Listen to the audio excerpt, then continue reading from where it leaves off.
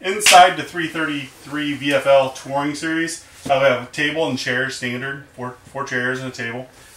Solid surface countertops with sink covers, with stainless steel sink, double bowl. Nice overheads, more storage here. And then over here we have a glass cooktop for our 3-burner range.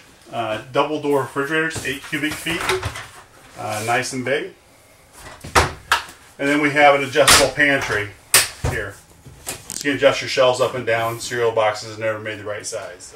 In the living room area now, you can see there's a divider separating the kitchen from the living room, and this is a front living model. So we have the sofa, that's a tri-fold sofa that folds out for additional sleeping.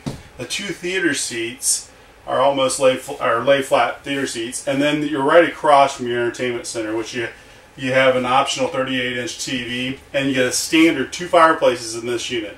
So they also produce 5,500 BTUs of heat, electric heat. Now we're in the back of the trailer, the 333 VFL.